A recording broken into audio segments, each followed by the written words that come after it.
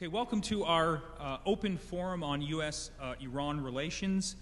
My name is Nader Hashemi. I'm an assistant professor of Middle East and Islamic politics at the Josef Korbel School, and I'm also the new director of our newly established Center for Middle East Studies, which is co-sponsoring tonight's event. And our center hopes to do events such as this in greater frequency and with greater quality in terms of the debate and the discussion of U.S.-Middle East relations in the coming months and years. We have a website that will be set up fairly soon. You can find out more about our activities. You can put your name on our mailing list, and we hope that you will participate in our forthcoming events. The genesis of tonight's discussion and debate on U.S.-Iran relations goes back to this past summer when I was approached by people affiliated with the presidential debate that's taking place here next week. There's a series of events leading up to the presidential debate, and I was asked to organize an event on the Middle East. And of course, it wasn't very difficult to choose a topic that was related to the U.S. presidential debate and that was connected to the Middle East. The question of Iran, Iran's nuclear program, U.S.-Iran relations, the possibility of a war with Iran in the coming months is really at the top not only of the U.S. U.S. political agenda, but really it's at the top of the international agenda. And so we've put together this panel to explore the topic, to analyze it, and also to provide a forum for members of the University of Denver community to share their thoughts on the subject. The format for tonight's event is that we have a keynote speaker who will speak for approximately 30 minutes, followed by 10 minutes of commentary and analysis from our panel. After the formal presentations are over, we will go immediately to a question and answer session, and I will get to the details and the rules of the Q&A session when we arrive there. Our keynote speaker tonight, very honored to have him, is Trita Parsi, the founder and president of the National Iranian American Council. He's an expert on U.S.-Iran relations, Iranian foreign policy, and the geopolitics of the Middle East. He has a doctorate from the Johns Hopkins University School of Advanced International Studies, where he studied with Francis Fukuyama and Zbigniew Brzezinski. And Trita is the author of a very important first book.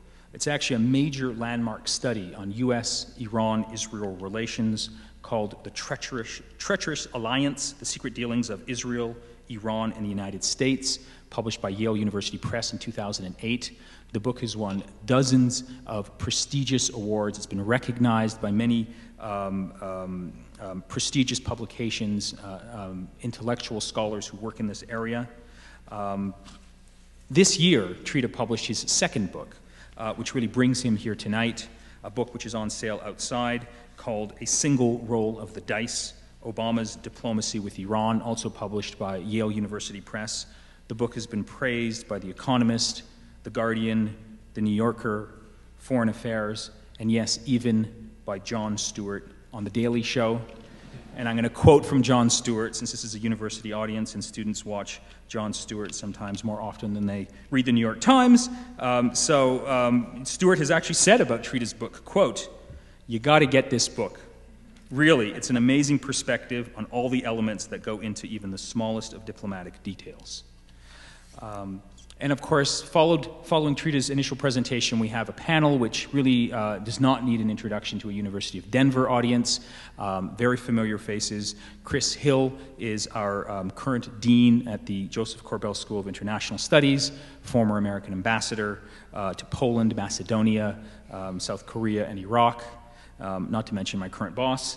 Tom Farrer is our former dean at the School of International Studies. He's an international lawyer, a human rights specialist, a distinguished scholar of international relations, and he's currently a university professor at the Josef Korbel School of International Studies. And finally, Richard Lamm is, as many of you know, the former governor of Colorado. He's currently the co-director of the Institute for Public Policy Studies here at the university.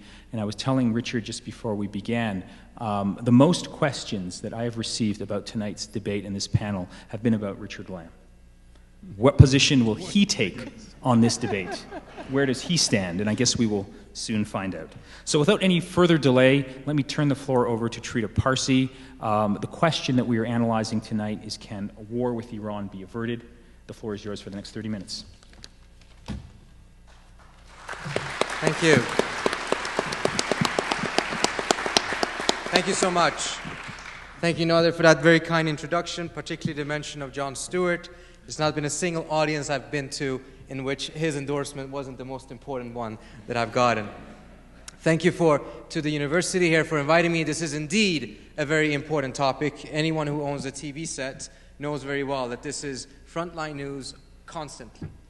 And contrary to the expectations that I think a lot of people had with the election of President Obama, that this issue somehow would be resolved, we are currently in a position in which just a few months ago, Secretary of Defense Leon Panetta said that he puts the risk of a military confrontation at 50-50.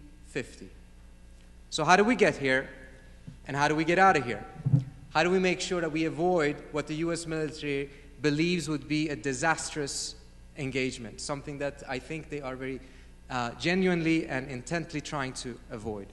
What I will do here today, I'm going to give a talk based on what the Obama administration did, how the diplomacy ended up falling short to what the expectations were, what were the mistakes, what were the successes, what were the perspectives of more or less everyone involved. And it's based on several interviews, about 70 or so interviews that I've conducted with decision makers on all sides of this issue. Everything from everyone of importance in the White House, to the Iranian negotiators and decision makers, to other P5 states, but also other states that were involved in this, including Turkey and Brazil, and I'll explain why. But before going forward, let me start off actually by giving you a quote from President Obama himself. He said, "To the Muslim world, we seek a new way forward, based on mutual interest and mutual respect. To those who cling to power through corruption and deceit, know that you are, and the siding of dissent, know that you are on the wrong side of history, but that we will extend a hand if you are willing to unclench your fist." Only 12 and a half minutes into Obama's presidency, he reached out to Iran, offering America's hand of friendship in return for the Iranians unclenching their fist. This was a very bold move, but it was a move born out of necessity more than necessarily desire. To the best of our knowledge, Obama never had any childhood dreams of negotiating with the mullahs in Iran. Rather, it was the situation in the region that had created the circumstances that had convinced him that it was necessary to find some sort of a functioning relationship with Tehran in order to address the conflicts in Iraq, in Afghanistan, and throughout the region. The backdrop to this, of course, is that the Bush administration had pursued a foreign policy that had very strong ideological undercurrents. And one of the tenets of this ideology was that you do not talk to your enemies, because if you do, you risk strengthening them and legitimizing them. As a result, the United States should only engage with those powers who deserve America's company. Now, we can have a separate debate about the validity of this ideological element of the foreign policy of the Bush administration. But I think the track record on Iran was quite clear. In 2000, Iran had more than a couple of dozen centrifuges. By the time the Bush administration left office, Iran had more than 8,000. Iran was squeezed between two hostile powers to its east and to its west, Iraq under Saddam Hussein and the Taliban's government in Afghanistan. By 2008, Iran had become the kingmaker of the political order in those two states. Its influence had grown throughout the region, particularly in the Levant, and much of it was because of their taking advantage of America's growing unpopularity at that time. Against this backdrop, the administration comes in and decides, and the president does something quite extraordinary. He actually makes the idea of talking to America's enemies a center point of his foreign policy platform. And Iran became a poster child of that idea. I don't know if it was intentional or not, but nevertheless. What under normal circumstances would have been political suicide, to be frank, became a winning card in 2008 precisely because of the American public's general rejection of the Bush foreign policy and the ideology that it was built on. But the administration knew that time was short. Diplomacy with Iran was not going to be easy, and for several different factors, they came to the conclusion that it probably wouldn't be more than 12 months window that they had to be able to get some sort of a breakthrough. The factors that came into this was, of course, because the Iranians were continuing to amass low-enriched uranium, and if they got to about 1,200 kilos of that, that would be enough material to build one nuclear bomb. That was a critical metric that the administration was using to see how much time they had for diplomacy. There was also pressure from some of the US's own allies, countries like Israel and Saudi Arabia, who were quite hesitant about the idea of diplomacy, fearing that in a deal, their own security interests could potentially actually be damaged, and as a result, seemed to be fearing that the United States would actually cut a deal with the Iranians that would leave them out. There was also resistance from some European states.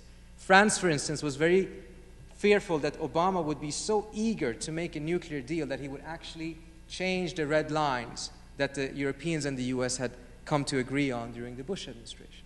In fact, of all of America's close friends, many wished Obama well. Very few wished him success. And that was the starting point for his diplomacy with Iran. The first thing the administration did is recognize that the atmospherics between the countries needed to change in order to create a circumstance that would be conducive to the success of diplomacy. After 30 years of mutual demonization, in which the Iranians on every Friday prayer was chanting against the great Satan, and the United States had either put Iran in the axis of evil or called it a rogue state. The circumstances, the language was one of confrontation coming from both sides. And the administration very quickly moved to change the vocabulary and make it more in line with the way you need it to be to resolve conflicts. To give you a quick example, candidate Obama on numerous occasions had said that he would pursue diplomacy with Iran using carrots and sticks. This is a common American expression, doesn't have a negative connotation to it, but early on in the administration realized that this specific term translates very badly into Persian. It essentially means that Iran is a donkey, and the United States is either going to lure it or trick it into submission. Within 2 weeks, this term was eliminated from the State Department's vocabulary. Until this day, I've not seen any senior official use it in the context of diplomacy with Iran. The biggest step, however, was in the Nowruz message, the March 21st message that the President videotaped, in which he reached out to both the Iranian people and to the Iranian government. He explained that there are many problems between the two states, but he would like to see them resolved. He would like to see Iran come back into the circle of states in the international community. And he said that these problems cannot be resolved through threats alone, clearly departing from the policy and approach of the previous administration. This was completely unprecedented, and it went down very well amongst the population in Iran. The response of the Iranian leader, Ayatollah Khamenei, however, was a bit disappointing, to put it lightly. Within 24 hours, he gives a speech in his hometown of Mashhad, in which he spends the first 30 or 40 minutes just going over a laundry list of every sin the United States has committed against Iran from his perspective. But towards the end, he gave a very, very small opening. He said that if you change, we change, indicating that Iran was not just looking for a change of tone. If there was a change in substance and policy, the Iranians would reciprocate. But then he also expressed a lot of doubt about Obama's ability to do so, saying that Iran does not know who actually makes the decisions in the United States when it comes to Iran. Is it the Congress? Is it the president? Or are there other forces in the shadows? I live in DC. I ask myself that question quite often, if not on a daily basis. So I'm not surprised that the Iranians would be confused about it. But that doubt, that inability to believe that Obama had the strength to move forward, was something that has plagued the Iranians till this day and reduced their inclination to take a risk for peace. Nevertheless, the message they gave was positive enough so that the administration decided to move forward with the diplomacy, but they waited until after the Iranian elections because they didn't want to do anything that potentially could tilt the elections in Ahmadinejad's favor. The expectation was, however, that by June 13th, the day after the elections, there would be some clarity in Tehran. There would be a winner, and there would be a couple of losers in the elections. What they didn't expect was exactly what happened, which was massive fraud in the elections, followed by even more massive human rights abuses that was taped on people's cell phones, put on YouTube and Facebook, and then made it to CNN. So the entire world, and particularly the American people, could see what was taking place in Tehran. I know there's a debate in some corners about whether there actually was any fraud or not. I'm not going to go into that, but let me just give you a couple of anecdotes based on my interviews with folks who were in the opposition, who were later jailed in Iran, on what happened that to me was quite convincing that this is clearly a case of fraud. The morning of the election day, Mousavi, who was the Green Party, the Green candidate, had two headquarters in Tehran. One of those headquarters was attacked by about a dozen security officers who came in there and wanted to shut it down on election day, saying that there's a TV studio being operated out of it that doesn't have a license. That, of course, was not true. There was only just a bunch of young kids, volunteers, who were producing YouTube videos as a form of get out the vote. What happened, though, was that these volunteers wrestled down the security officers and tied them up and locked them down in the basement of the building. They called the head of the Iranian judiciary to try to figure out what to do with this. He told them, this is a police matter. Call the police. They'll come. They'll take care of it. They did so. They called the police. The police came. They took these people outside. Right outside of the building, on the spot, the police unties them, releases them, and they disappear into the crowds. A couple of hours later, they're back, this time with reinforcement. They sack the headquarters, and they begin arresting the first and second circle of advisors to both Karoubi and Mousavi, two of the prominent challengers to Ahmadinejad. A move that turned out to be decisive because it made it much more difficult for the Green leaders to be able to communicate with their followers. And as the conflict got more and more prolonged, this became a major weakness of the Green movement, the connection between the leadership and the grassroots. That evening, the TV stations in Iran were called up by the information ministry in ordering them to announce that Ahmadinejad had won the elections with 63% or so. This was incidentally before the polls actually had closed. Now, I'm not saying that the Iranians are as incompetent as our friends in Florida, but counting 40 million handwritten votes in a couple of hours, in fact, before the polls close, is a degree of efficiency that I've never seen the Iranian government exhibit on any other area. And mindful of the fact that those arrest orders that were given for the advisors around Karoubi and Mousavi were issued 4 days before the elections. May not be a smoking gun, but pretty convincing to me. Now, for the administration, this created a major problem because they needed some sort of a partner on the other side to be able to negotiate with. And now there was just political chaos in Tehran. And more importantly, this was a major blow to the moral blow to what the administration's policy was, because it was one thing to argue for diplomacy in the abstract. It was a different thing to actually engage in it at a time when that specific regime was engaged in such horrific human rights abuses. But something had happened just 10 days before the elections that had convinced the administration that they absolutely had to give diplomacy a shot. On June 2nd, the Iranians sent a letter to the head of the IAEA, Averted, and tell him that Iran has run out of fuel for their Tehran research reactor, a reactor that was given to the Iranians 40 or so years ago by the US, that the Iranians used to produce medical isotopes for about 900,000 cancer patients. Fuel pads, which are the energy that you need to put in these reactors to make them work, are built off of low-enriched uranium. And this created an opportunity because the administration had been thinking throughout the spring, what can we do to convince the Iranians to take out the LEU and let it be shipped out to another country so they're not sitting on the material that they need to use to build a bomb. We would feel so much more safe if we knew that they were not sitting on that LEU. Now, there was an opportunity because the Iranians themselves came with a request to buy fuel pads. And the idea came up, instead of selling them fuel pads, let's take their LEU, turn it into fuel pads, and give it back to them. That way we get what we want. We don't want them to sit on the material that they can have for a bomb. And they get what they want. They want the fuel pads. El-Baradei also realized this, and as a result, he only informed the United States and Russia of this request, which incidentally was a break of his protocol. He was supposed to tell all of the different providers. The US and Russia immediately begin discussing ideas of how they can put together some sort of a proposal to the Iranians. And then the question was, when do they start diplomacy? By August, it was clear, it would not be clear at any time soon when the political situation in Iran would calm down. And the decision was made to pursue diplomacy, even though there was a realization that the Iranians most likely would not be ready.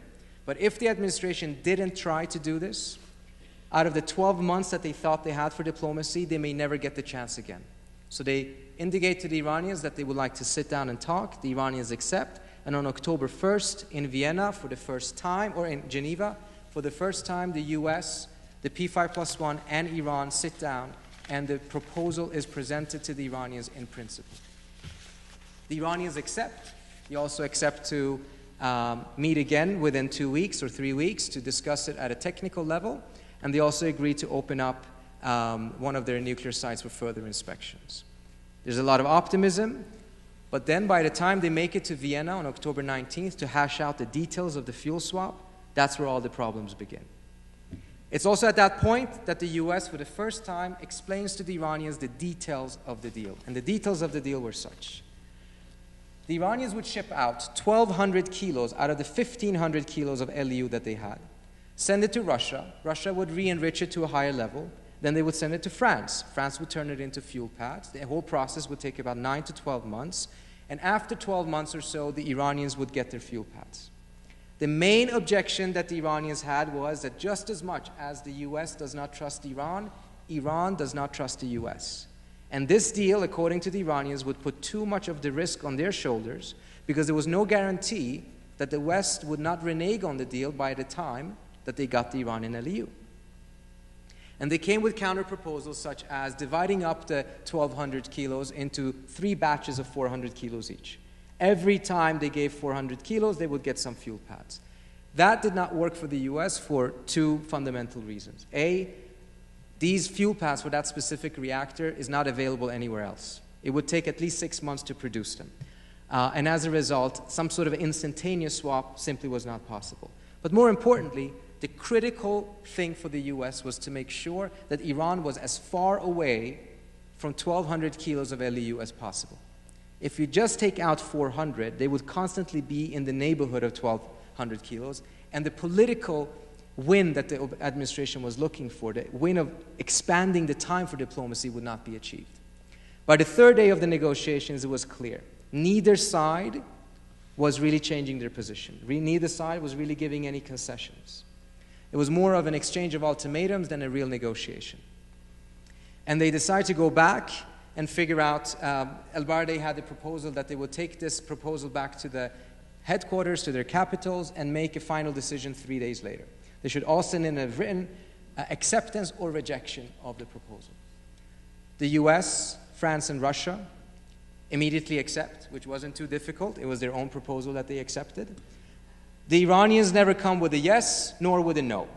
They asked for more time, nothing in writing, and by November it was clear, after having made this investment in diplomacy, Obama had nothing to show for. It was not just the Republicans that had criticized him for this. Even his own Secretary of State had called him naive during the primaries for having argued so strongly for diplomacy.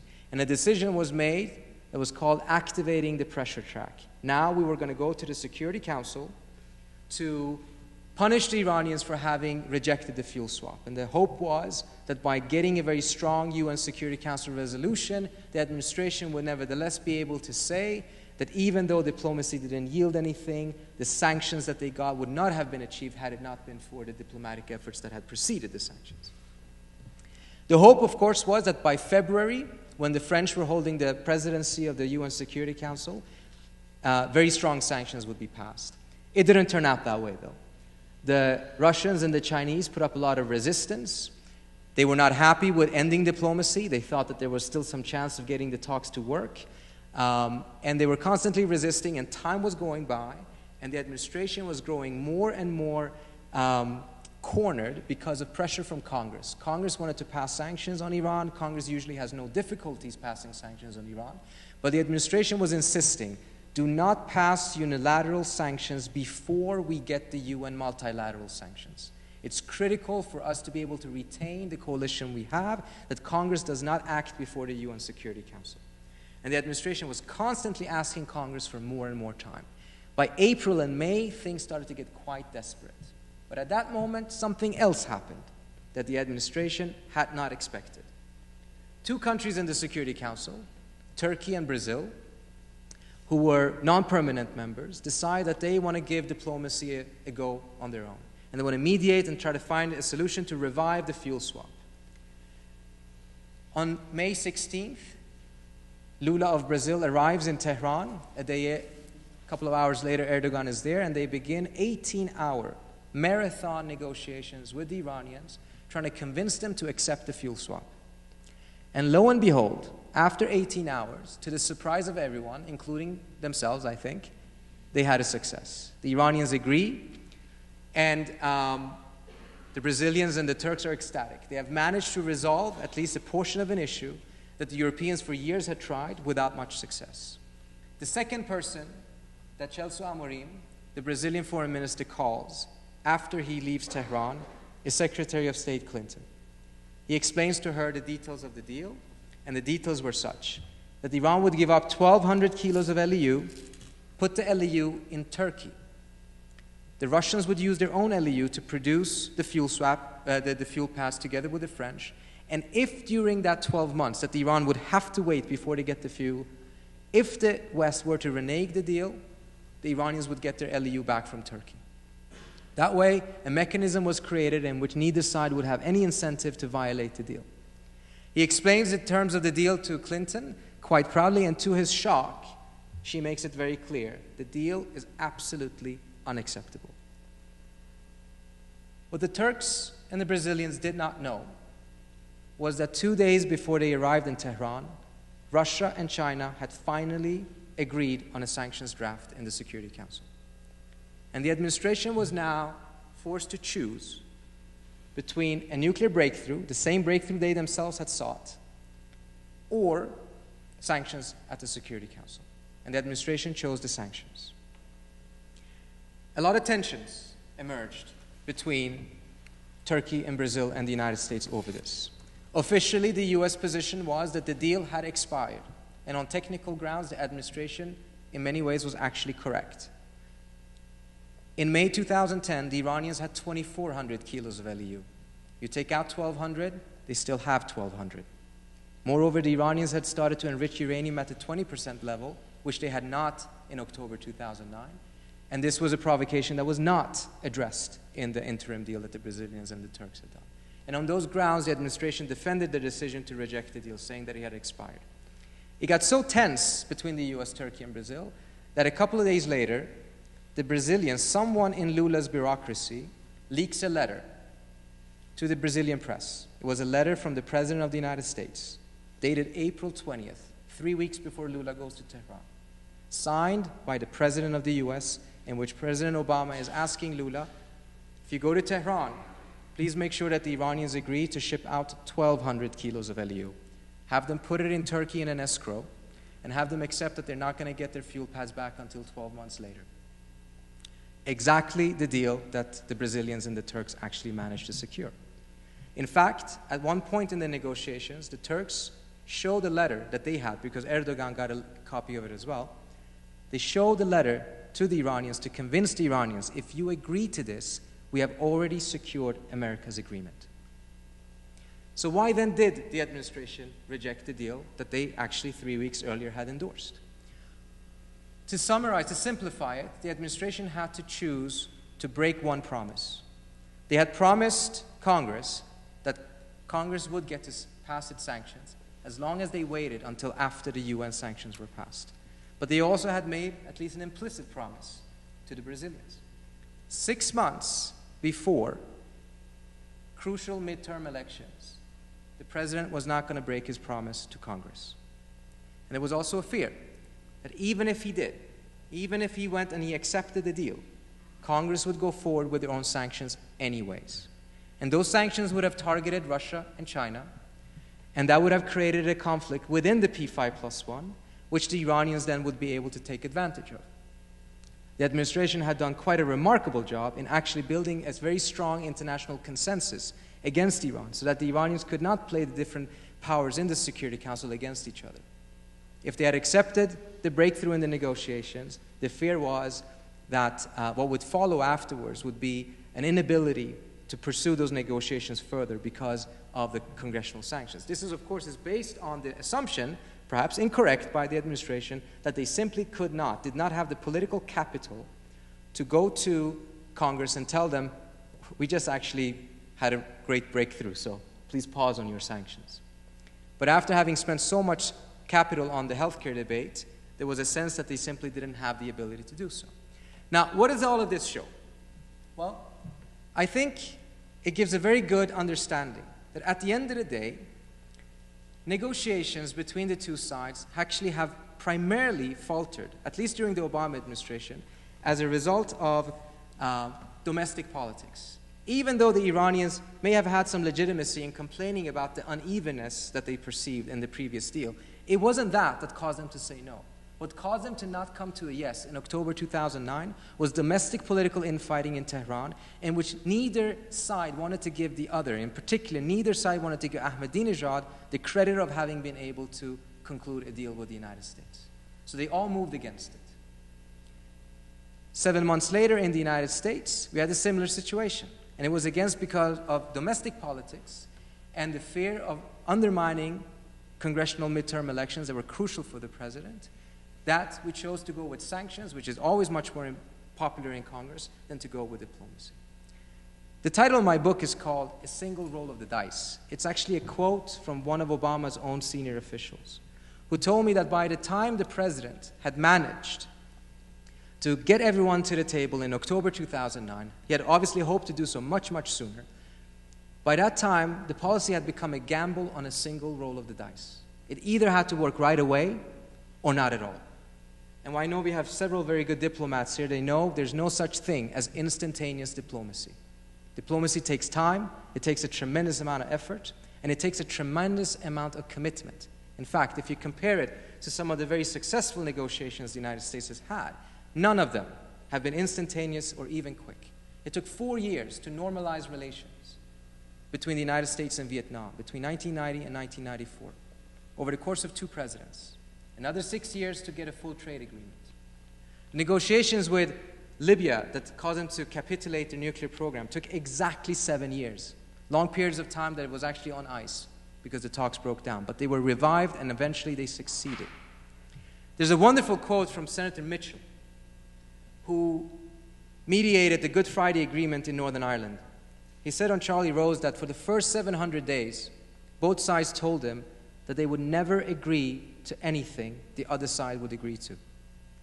On the 701st day, they both changed their minds. Fortunately for us, and obviously fortunately for the people of Northern Ireland, Senator Mitchell never gave up. He had the political capital and the stamina to be able to sustain the talks, and eventually they succeeded.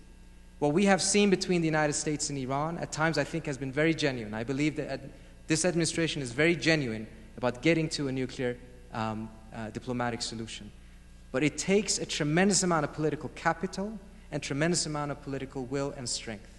In fact, the biggest risk, in my view, for a war, and as to why we may end up in a situation that I don't think anyone really wants, is that if the political landscape on both sides are such that it is politically less risky for a decision maker to send off thousands of servicemen and women off to a war, even an unavoidable war, than it is for that same decision maker to send off a couple of dozen diplomats off to negotiate, well, then we're going to continue to have a situation in which there's going to be far more clenched fists than open hands between the United States and Iran.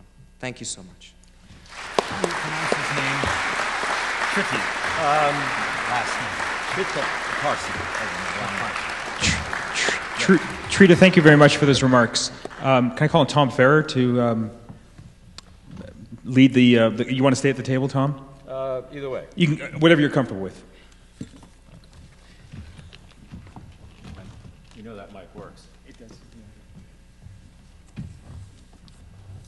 I just want to sacrifice a few seconds of my 600 seconds to congratulate Trita Parsi on really an eloquent and incredibly insightful talk, and thanks for being with us. I didn't know what he was going to say, and so I thought I ought to set out a few remarks to help to structure the discussion, and it turns out I think they're complementary because they're addressed to the question of, if diplomacy fails, should we go to war? Now, having observed foreign policy decision-making over 4 decades, it's evident to me that wherever important interests are at stake, the choice among options is at best an intuitive leap, rather than the outcome of some rigorous cost-benefit analysis. Sometimes decisions stem from some primitive conviction, such as all these people understand is force. Sometimes they are profoundly influenced by decision-makers concerned with domestic politics, a point you brought up, as in the case of the Cuban Missile Crisis, or Lyndon Johnson's escalation of the Vietnam War. Another common source of choice among options results from political leaders rummaging around mentally in the attic of history in a feverish search for some precedent to guide decision, which is much like a blind squirrel searching anxiously for a nut. It's a dubious exercise because history is not a set of cases. It is a raging stream of countless facts out of which we snatch a few in order to create cases which we unconsciously shape to fit our needs. And then what? How do we rationally decide whether the appropriate analogy is, for example, Munich or conversely Vietnam, whether to compromise or to escalate? Now, I don't want to overstate the problematic character of foreign policy decisions. A person with a mind relatively free of the cruder forms of chauvinism, a person sensitive to fact, made modest by an appreciation of history's opacity, and possessing a sensibility which enables one to imagine how your adversaries may see the issues that divide you, is more likely to exercise better judgment. But the fact remains, as former Secretary of Defense Don Rumsfeld, to be sure not my favorite American, once remarked, when things did not go as planned in Iraq, when you go to war, there are the known unknowns, and then there are the unknown unknowns. The only thing I can contribute is a sketch of the mental process I've gone through in trying to decide whether, if push comes to shove, the U.S. should attack Iran and prevent it, or try to prevent it, however temporarily, from arriving at the threshold of the capacity to produce a bomb. When it comes to the use of force, I find myself in agreement with an observation by Winston Churchill, hardly a pacifist, who wrote in an autobiographical work, "The statesman who yields to war fever is no longer the master of policy, but the slave of unforeseeable and uncontrollable events." In short, I begin with a presumption against the use of force, so the burden of persuasion lies with the advocates of force precisely because its results have so frequently been unforeseeable and so frequently have been more costly, much more costly than anticipated. In this, as in other cases where force is an option, I move on from that presumption to international law and ask myself whether the proposed use is arguably consistent with existing normative restraints. I turn to international law not in the manner of a pagan priest genuflecting to an idol, but rather for prudential reasons. The international legal order being based on consent, each of its rules represents a consensus of states about what restraints serve their respective national interests, a calculation of national interests made after careful internal deliberation. It follows that a dramatic violation of a clear and widely accepted rule makes the violator appear to be a dangerous state, and to be so perceived is not in the national interest. In addition, however, and paradoxically, a dramatic violation of accepted rules by a leading state loosens the collective perception of living within an authentic legal order, and so it contributes to the deterioration of the restraints on violence. Imagine a debate 10 years from now within the Chinese leadership about whether to use force to seize the Senkaku's island chain or Taiwan. If we attack Iran without horrendous consequences, our action would undoubtedly be cited by the Chinese advocates of force. My premise is that a more orderly world would serve U.S. interests in essence because we are a commercial republic, as opposed to a predatory imperial state like Germany was at the end of the 19th century. The legal case for attacking Iraq was weak. The legal case to justify attacking Iran is weaker still.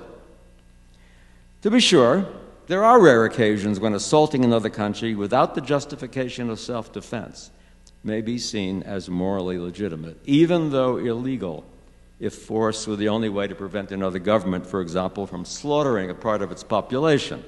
Its use would probably satisfy the criteria for just war and be seen as legitimate, even though not legal. I don't think Iran constitutes such a case. The existence, much less the proliferation of nuclear weapons, is unquestionably the greatest single threat humanity faces, a fact so brutally clear that even Henry Kissinger has belatedly become an advocate of nothing less than comprehensive nuclear disarmament. If preventing proliferation as a step toward general and comprehensive denuclearization had been consistently the top priority of U.S. foreign policy, then bombing Iran to the end of sustaining that policy would at least be principled in a certain sense. But it has not been a decisive priority and isn't today. One recent example of our real priorities, I'm not saying they're wrong priorities, just what our real priorities are, was the decision to grant India access to advanced nuclear technology, despite its acquisition of nuclear weapons. We and all other peoples have every reason to dread the further spread of nuclear weapons, and particularly their development or acquisition by non-governmental actors. But if we were making up a list of countries most likely to transfer weapons or nuclear materials to such groups, or most likely to fail to prevent such transfer, I should think that Pakistan would be higher on the list than Iran.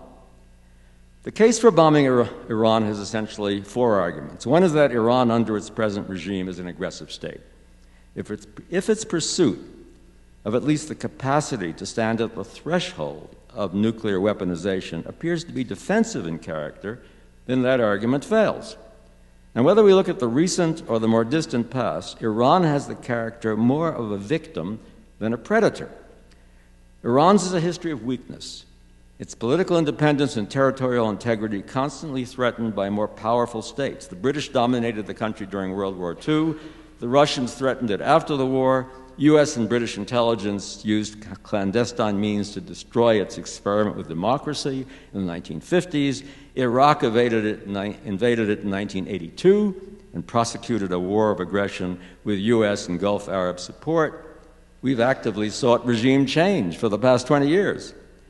The country does not have the size or the internal cohesion to be a great power. It will remain vulnerable to more powerful states. For a regime like the current one, in a country with Iran's history, a weapon of mass destruction or the ability to move quickly to weaponize makes unfortunate sense as a guarantor of survival. The second argument is the leadership is apocalyptic, ready to assume the role of a kind of collective suicide bomber because they believe in divine redemption and eternal life. If there is powerful evidence to that effect, the argument for bombing would be powerful. But among experts, I don't find a conviction that the leadership is either suicidal or nuts, assuming the two are different. The third argument is that a nuclear Iran would trigger more extensive proliferation in the Middle East, and that, I think, is a real risk. But I think it's one we can manage by making our de facto guarantee of protection for the Saudis and the Emiratis conditional on their not going nuclear. After all, the threat to them is not nuclear attack by Iran, but conventional war or subversion. And to counter those threats, we have impressive means. The fourth is that a nuclear Iran would become the regional hegemon. And I don't think that argument passes the laugh test. The U.S. is the regional hegemon and can remain so as long as it wishes. Just war requires confidence on the part of those initiating it that more good than harm will result. And we can't feel that confidence. An attack, if it comes, will begin with the suppression of air defense systems, which would presumably include communication systems and possibly electrical systems. Then it will be extended to the various nuclear facilities, to laboratories and enrichment sites. In other words, it will be extensive. And even without escalation, will kill or cripple many hundreds, possibly thousands of people, including scientists, engineers, administrators, clerks, and other civilians, all of whom will have parents, children, extended families, and friends who will curse our name. We will be killing people from the educated classes, the natural enemies of the present regime. Nothing is certain, but the likelihood is the attack will strengthen the regime by displacing the rage of its internal opponents and justifying more draconian internal security measures. And finally, we get to the most salient known unknowns. Will the regime escalate by attacking the Gulf oil and gas fields and refineries? If it does, if it fires missiles at Israel, we will be in an escalation scenario that could set the region aflame. There is another known unknown. Will this third assault on a Muslim nation within a dozen years strengthen the bin Laden narrative, in which asymmetrical war against the West is a defensive response to aggression? Will it strengthen the capacity of terrorist groups to recruit and finance their activities at a time when the Maghreb, the Middle East, and West Asia are experiencing social and political upheaval? We don't know. So I would conclude by saying that bombing Iran will be an isolated, improvised, and ultimately probably futile step toward preventing further proliferation. A step which, ironically, is likely to strengthen the conviction of governing elites in weaker states that the only guarantee of security from stronger states is to stealthily acquire and, where possible, preposition weapons of mass destruction, and then announce their existence when and if they are existentially threatened. For all these reasons I've sketched, I conclude that the presumption against the use of force has not yet been overcome. Thank you.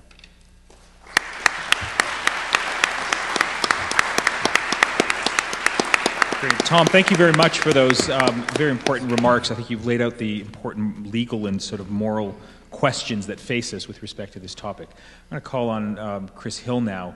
When Trita was speaking, I was writing in my notes, what does Chris Hill have to say about this narrative of diplomacy, since you've been involved in many of these negotiations? So the floor is yours for the next 10 minutes approximately.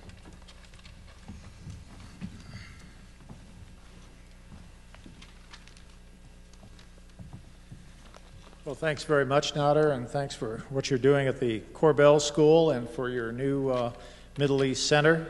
I think a Middle East Center is going to be in business for quite a while here. Trita, congratulations on this terrific book. I saw you on Jon Stewart. You weren't as funny as Jon Stewart, but you tried. I mean, it wasn't bad. Let me I've already used about 60 of my 600 words, but let me talk a little about how this might look from an administration point of view in Washington.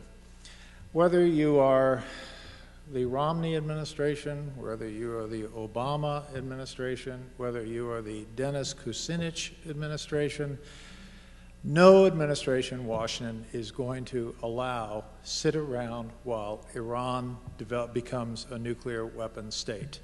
No one can accept that. It is politically impossible to accept it. You have a Congress where you would, if you put that question to the Congress, 99% of the people would say, no, we can't accept that. If you look at public opinion surveys, it's very strong. No one is prepared to accept a nuclear Iran. So the real question is, what are we going to do about it?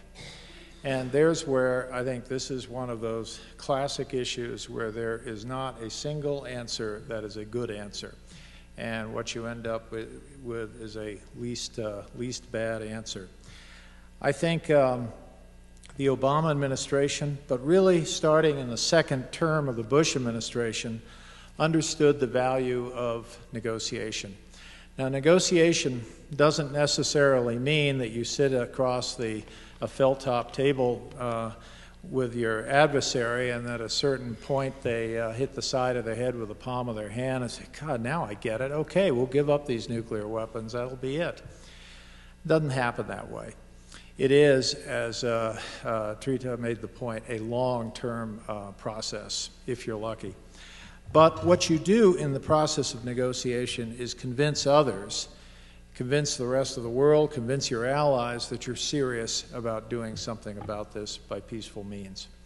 And I think the Bush administration tried to do that in the second term, but it had the legacy of the first term to overcome, and I think it was not successful in overcoming the presumption that it wasn't entirely serious about negotiation. So I think any administration coming in January, whether it's the Obama second term or Governor Romney's first term, will have to look at this issue and I think get serious on the negotiating track. Now, I agree with a lot of the analysis that Trita posed, which is there was a lot of politics in diplomacy. You know, it used to be that politics stopped at the water's edge. Well, that is a very quaint thought these days. I mean, it was rather extraordinary to me to hear our president in the United Nations yesterday, and just 1 hour before, his main opponent, Governor Romney, was blasting him on every foreign policy issue he could think of. This kind of stuff didn't happen in the past, it happens today. So there's a lot of politics here. And so I think the Obama administration tried to get into a negotiation, and I think they were unable to do it for a lot of reasons. But before we just presume that all the problems are on our side of the water, we ought to have a little look at Iran. The first thing to understand about Iran, let me contrast Iran with North Korea. Now, North Korea, cuddly people, only a mother can love. I mean, at least the North Koreans get up and say, we got a nuclear weapon and we're going to have more of them. You know, deal with it, is basically their line. The Iranians have not even been honest about what their objectives are.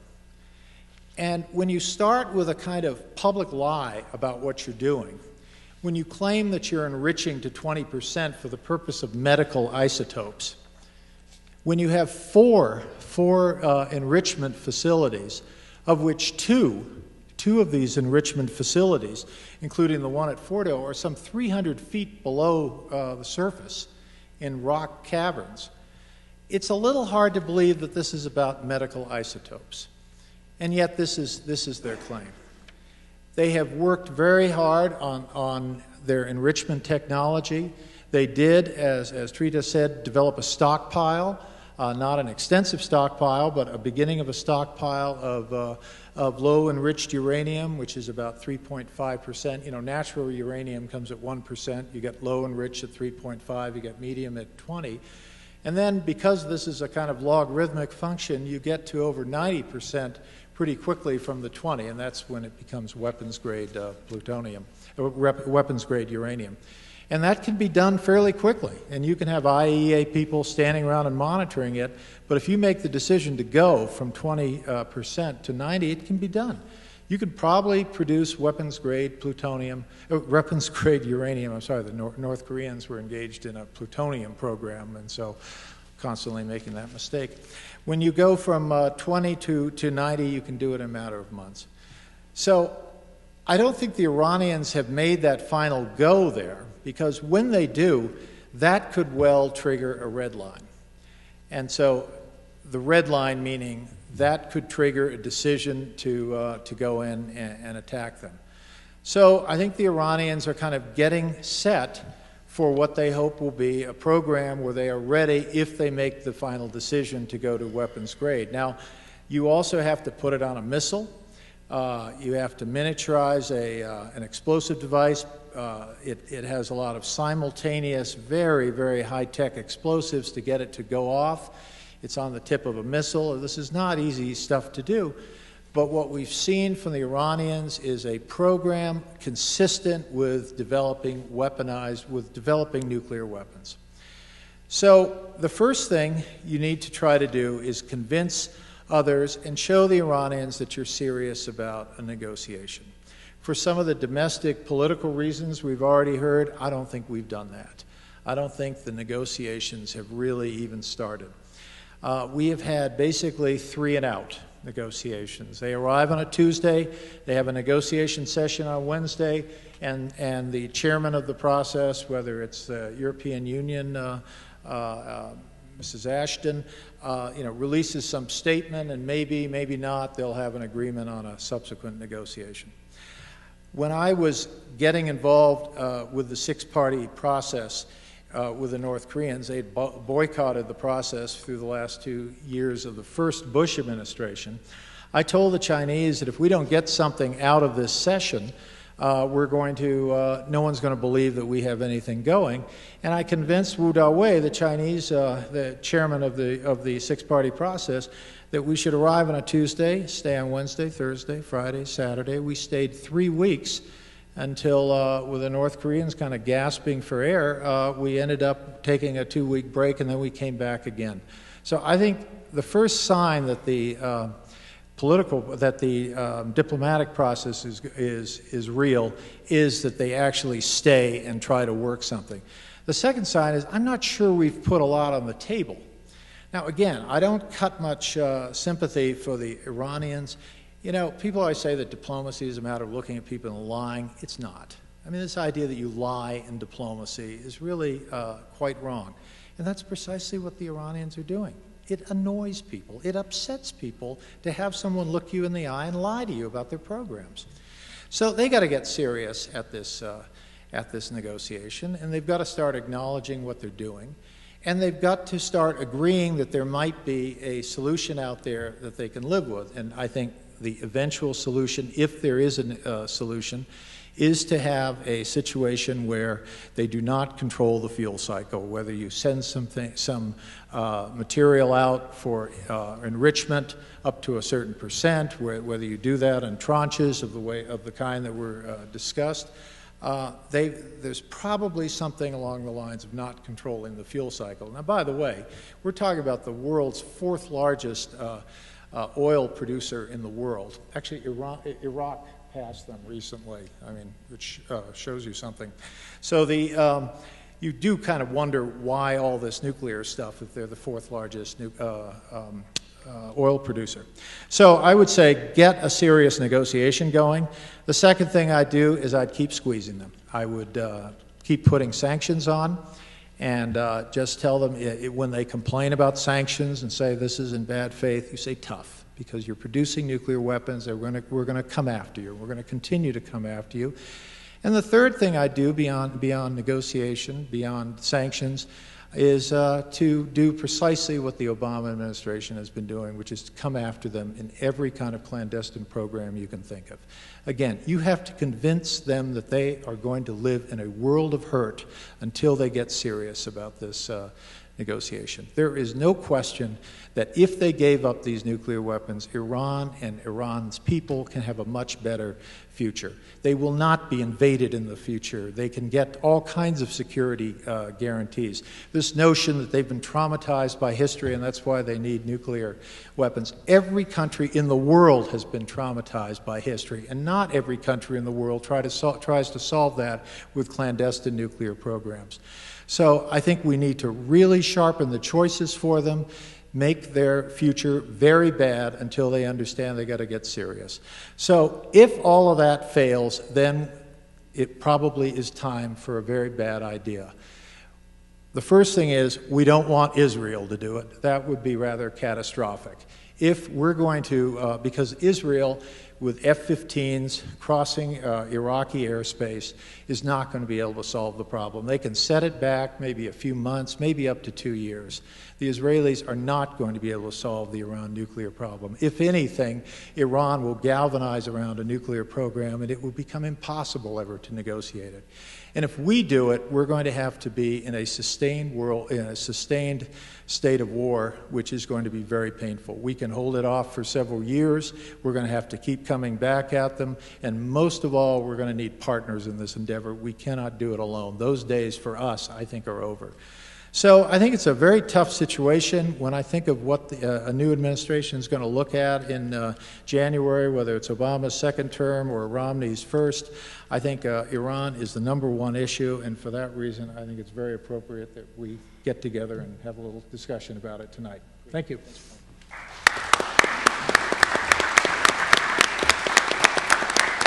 Chris Hill, thank you very much. Last but certainly not least, Richard Lamm. The floor is yours for the next 10 minutes.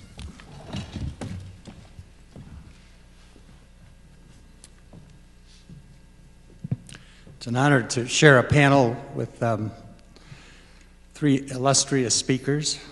Bottom line, I believe that conflict with Iran would be disastrous, absent facts that are not now on the table. Let me begin by praising President Obama, both on his strength and on his discretion.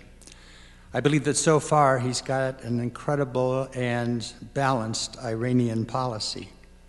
There are no good options, as Chris Hill has told us. But his predecessor, President George W. Bush, in an unbelievable act of geopolitical malpractice, gave Iran an incredible gift by neutralizing Iran's great enemy, Iraq, and Saddam Hussein. The war in Iraq unbalanced the Middle East in favor of Iran and had little strategic value to the United States. President Obama was left to deal with the results. The president got us out of that tragic and counterproductive war, but Iran was the beneficiary for all our lost lives and our great expense. Number two, President Obama is not letting himself get pushed into any red line or any promises to attack Iran's nuclear facilities. He is showing political courage and standing up to Israel's right-wing government. This is no small thing in an election year. Confirming the president's stand, the leaders of Britain, France, Russia, China, and Germany all are pushing back against calls for red lines. We have given Israel massive military and economic aid over the years, and we have a strong alliance with them. In the current vernacular, we have their backs. But we should not give Israel a blank check. Prime Minister Netanyahu is kept in power by settlers and right wing of Israel, and the U.S. needs to chart its own independent course on Iran. This means discouraging any Israeli military strikes while sharing and strongly articulating our continuing alliance with Israel. The stakes of a possible military strike is not only in Iran, but the Shia population in Lebanon, Iraq, Saudi Arabia, and the Persian Gulf, the Palestinians. A military strike would be disastrous to the entire Middle East with unknown black swan consequences. So, Iranian strategies appear to agree. There are a number of Iranian strategists in Iran that appear to agree, which was so well articulated by our other speakers, that nuclear weapons will bring Iran further sanctions, military constraint, more U.S. interference, and more hostility to its neighbors. In his book, Confront and Conceal, David Sanger of the New York Times, who was just recently on this campus, describes the U.S. war simulations that have been assumed that Israel attacks Iran. I quote him. He says, "Soon the battle sucks the region in, and then it sucks Washington in.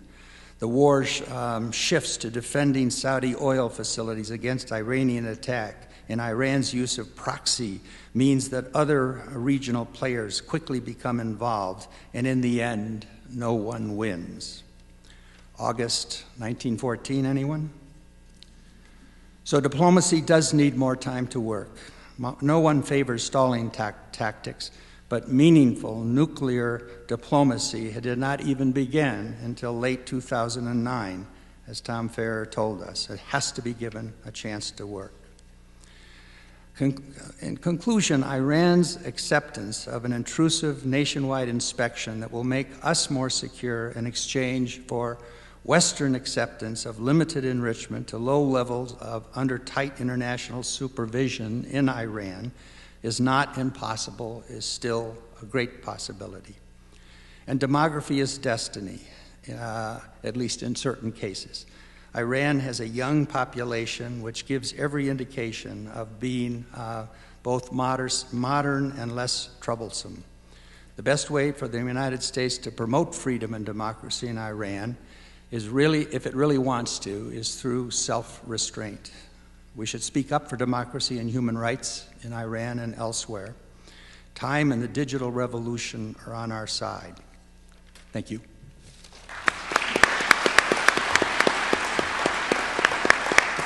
Great.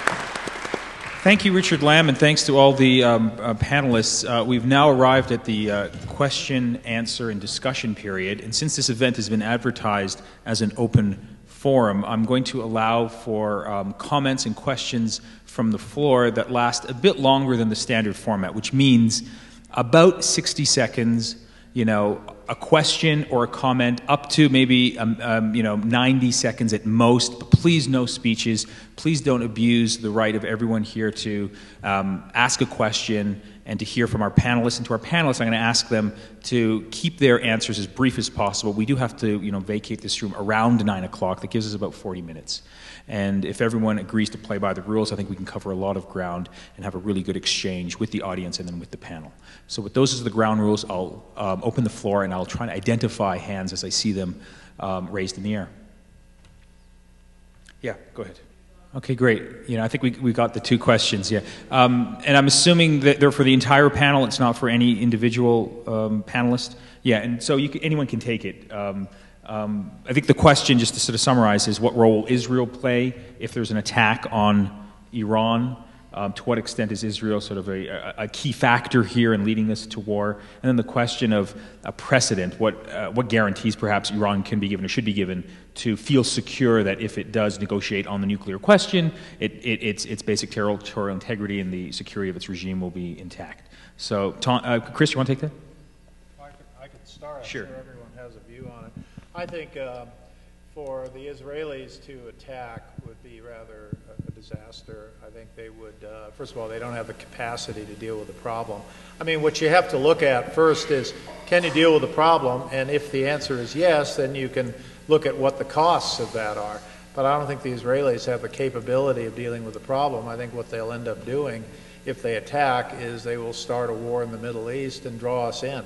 Because we will have no choice but to support Israel. I mean, they're our ally, and I don't see any administration, not the Obama administration, Romney, or anyone else, saying, "Hey, Israelis, you started this dance. We're not going to help you." It's just not. That's not how we're going to act. So I think they would draw us in. So I think it's a rather catastrophic outcome, and I think we ought to really make clear to the Israelis they shouldn't do that. The problem, of course, is that Netanyahu keeps saying things, and I think he's beginning to back himself into a corner politically in Israel, and one is very worried about that. So the real question is these next few months or whether Netanyahu will stop doing this, because I think Netanyahu is kind of playing with our politics right now. And on your second point about the question of what we could put on the table, we could have a normal relationship with Iran. There's no question about it. We could really lift just about every sanction. I mean, there'd be a few people pointing out that Iran has this miserable human rights record. We should keep some outer ring of sanctions. There'll be a lot of pressure for that. But I think overall we could put a pretty good package on the table for a non-nuclear Iran. Oh, and by the way, for a package that would include allowing Iran to have a civil nuclear program. But I don't think we or anyone else is going to put anything on the table with an Iran that's left standing as a nuclear state. I don't think we're prepared to put up with that, and it's mainly because of the proliferation issues with all the Sunni countries insisting that they should have bombs too. Okay. Tom, Richard, Trita, do you want to take any part of that? There's no obligation to do so. We can always go to another question. I agree largely with what Chris said. I think that the Israelis could force us to become involved, that is, by initiating the conflict. The overwhelming likelihood is that, that even though they defied us by initiating the conflict, the likelihood is that they would draw us into the conflict. Presumably, the best outcome for them is simply to have us succeed in preventing Iran from acquiring the bomb, whether through a combination of diplomacy and sanctions. You could say it's all part of diplomacy, and I think that's an accurate way of describing diplomacy. But if that fails, to use force to terminate the program. I think that rationally, that is the Israeli, ought to be the Israeli goal. On the question of providing Iran with guarantees of medium to long-term security, that's a difficult question. Iran, under the present regime, will still be seen as an unfriendly state. So even though we may, in fact, not wish them ill, or at least be prepared to abstain from continuing to seek to turn the regime, will the Iranians believe that? And will we, in fact, totally eschew the possibilities of undermining the regime? And nor are we the only threat to the Iranians.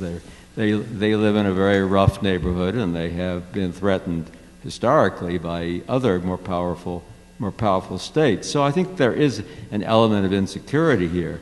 It's not a question of saying that I certainly didn't mean to imply the Iranians ought to have a right to secure nuclear weapons because they feel insecure. No, we don't want any further proliferation. We certainly don't want proliferation to a country with whom we have extremely unfriendly relations. I guess the final thing I'd say in connection with security is we could invoke the case of Cuba. We could say we gave guarantees at the time of the Cuban Missile Crisis that we would not attack Cuba. And we've continued to have a very hostile relationship with Cuba, but we have not, in fact, attacked them. And that's a precedent for the fact that once we commit ourselves to a deal, even if it's with a regime we don't like, we can adhere to the deal. So I think that's all I would say at this point. Richard, Trita? Well, I would like to know from my fellow panelists, does anybody think long-term we can really prevent Iran from getting a nuclear weapon? I mean, how many times are we going to have to bomb them? I think they would have to bomb them every few years. I think when you start down that road, there's just incredibly unknown consequences. Yeah, I think that's actually a really good question. I'm just going to interject here because one of the issues in the debate is that emerges is that we actually do have a military option here that can end the crisis by preventing Iran from developing a nuclear weapon or the capacity to build one. But then you get into this cycle where you may be able to take out the nuclear program, but you can't bomb the technology to build a weapon, nor the willpower of the regime to pursue it. So are we going to be bombing Iran every 2 years? Is this going to be a perpetual war? And so it raises the question, is a military option a realistic possibility given the limitations and the consequences that would flow from just one initial strike, let alone multiple strikes in terms of regional stability, international peace and security?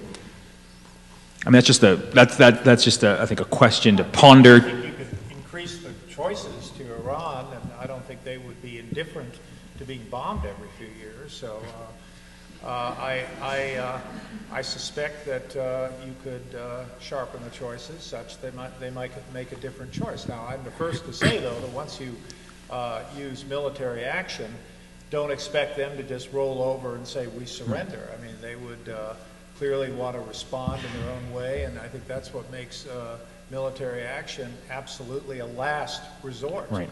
And that's where I part company on many people who think it's some kind of solution. It's at best a 5-year solution. Mm-hmm.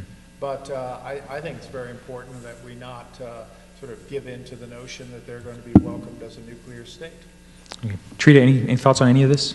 Yeah, if I could start off by addressing the questions that was asked.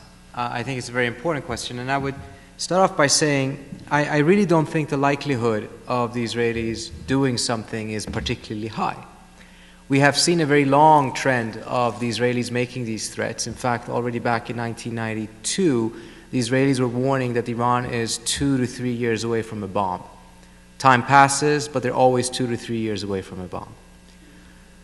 And there's been threats, particularly in the last 10 years, of military action, and every time up until now, it's essentially been a bluff, and it's been a very lucrative bluff because it's been absolutely critical from their perspective to convince the world to go along with a very, very strict sanctions regime, stricter than probably anything else that we've had. Had it not been for the constant threat of Israeli attacks, the likelihood of this sanctions regime being adopted, including the Europeans going along with oil sanctions in the middle of their financial crisis, would probably not have happened at all. Right now, or actually let me put it this way, 4 weeks ago, for Netanyahu to once again begin that rhetoric and saying that there's a zone of immunity, Israel is not going to wait forever, actually put him in a pretty good win-win situation, because either the Obama administration would acquiesce and either take military action or go along with even more sanctions, and that would have pleased Netanyahu, I believe, or the Obama administration could have pushed back, which is what they did. But when they push back, the administration accentuates the difference between Obama and Romney on the issue of Iran and on the issue of Israel, which the Netanyahu government calculated, perhaps incorrectly, would have benefited Romney in the elections.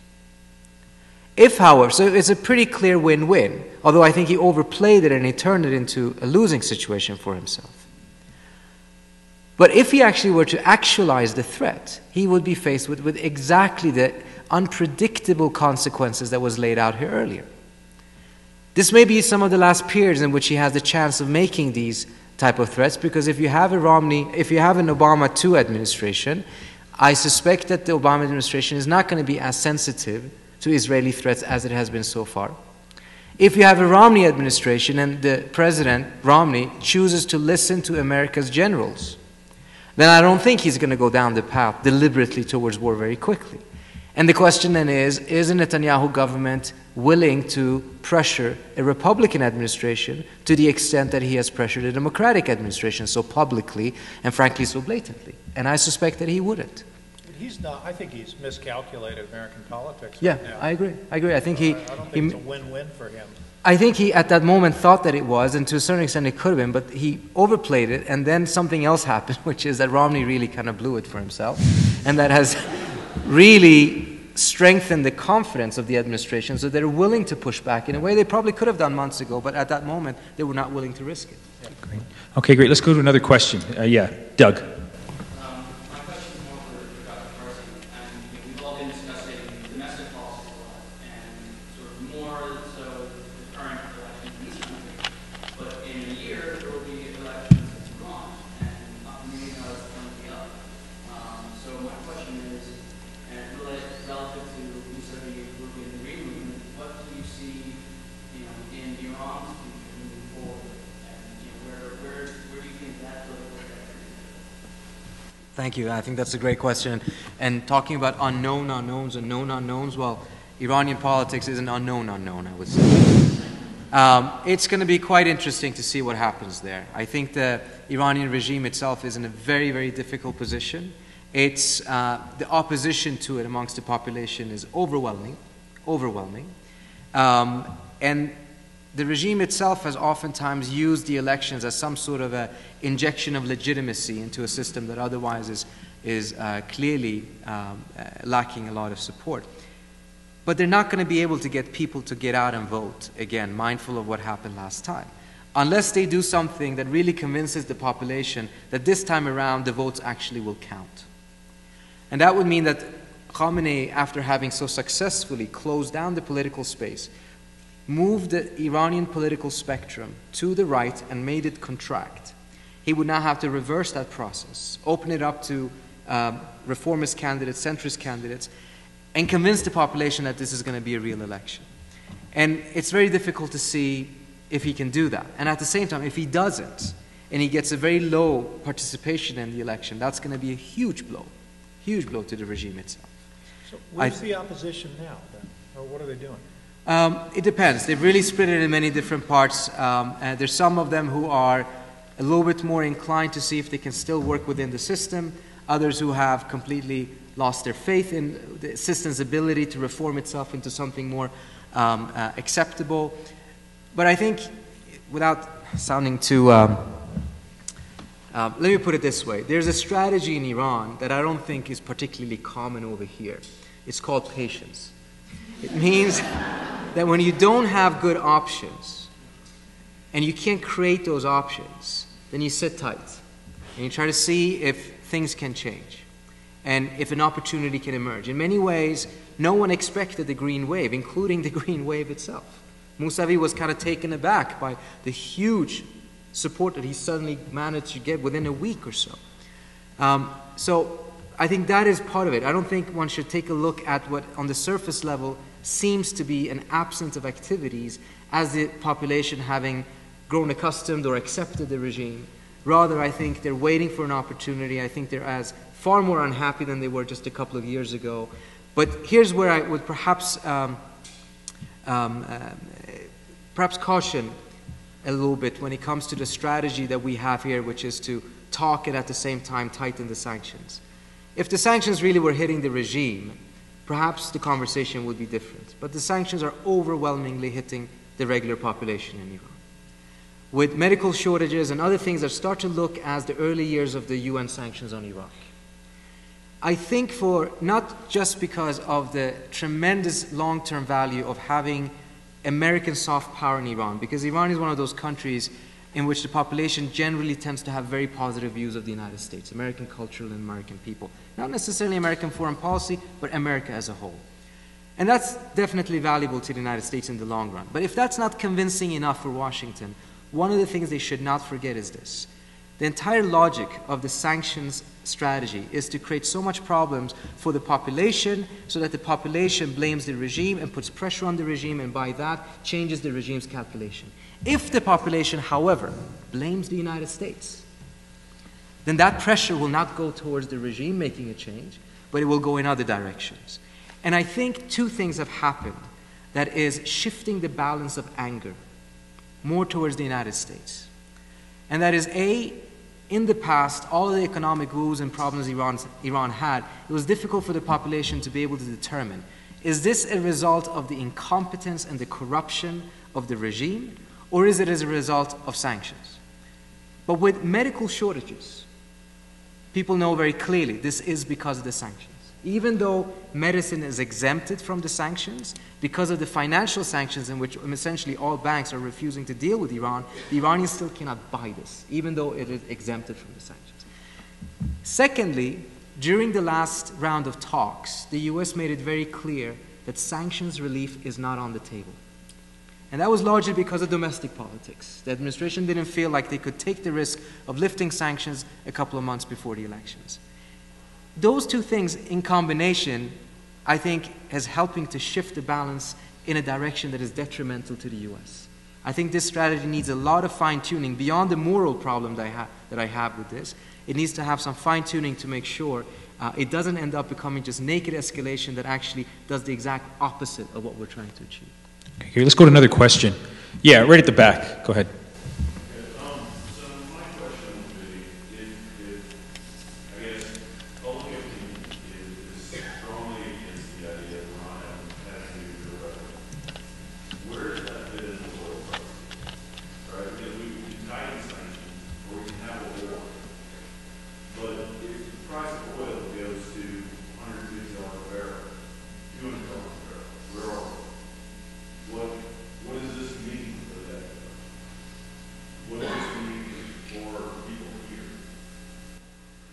Okay, good. Yeah. So how does oil figure into this? If the price of oil increases significantly, how does that calculate and change and affect U.S. domestic policy and then foreign policy? Can I just start off by saying something? Raise this a little bit. Absolutely. Thank you. I must have not given a good talk because we have more options than sanctions and war. I was trying to hit that point home.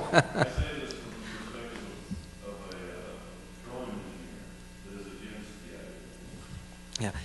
The first thing I would say is our options are not just that. Diplomacy is a real option, as Ambassador also said, it's not been exhausted. But I think we should be quite clear on the idea. If we get this type of a war, oil prices are going to skyrocket. When oil prices skyrocket, gas prices go up. When gas prices go up, job creation and everything else that is critical to make sure that this economy gets back on its feet is not going to happen. It's going to go in the opposite direction. And we just not had a very good conversation. I would say that the conversation, particularly in the media, tends to be quite hysterical, in which the frame oftentimes is, we either have to bomb Iran or accept an Iranian bomb. Those are not the options. Those are not the outcomes. There are plenty of other options on the table. We just need to get serious about them, and the Iranians need to get serious about them as well. But when we raise the debate to this hysterical level, we force ourselves to only look at bad options. And that's a mistake, that's a disfavor to ourselves. By the way, our president has been clear that those who argue for war need to explain the consequences, and he is talking about economic consequences as well. And what the president is simply saying is there's more time for diplomacy, there's more time for other measures, and that war should be a last resort. Absolutely. But at the end of the day, he's saying we can't live with a nuclear Iran. Nuclear-armed Iran. Nuclear-armed Iran. And because the proliferation issues among the Sunni Arab states, I mean, if you think the Middle East is bad now, try a Middle East where there's a nuclear arms race, in the Gulf states with Saudi Arabia and what that could mean in internal Saudi politics. Oil would shoot through the roof at that point, too. I agree with you 100%, Ambassador, and I think we should be very clear. I don't think this administration in any way, shape, or form is looking for a war. And certainly the U.S. military is not looking for a war. And you're also right that he said this on a couple of occasions, but I think the president is also having a couple of other factors that he has to take into consideration. If the president himself goes out and says this too often, it's going to send the wrong signal to some people he fears, I think, that he's not serious enough about this issue. It's going to make the Israelis become even more concerned. And as a result, he's made those statements a few times. But it's others, not the president himself, that needs to carry that conversation with the public and explain what the consequences would be. Okay, let's go to, right here in the front. Go ahead.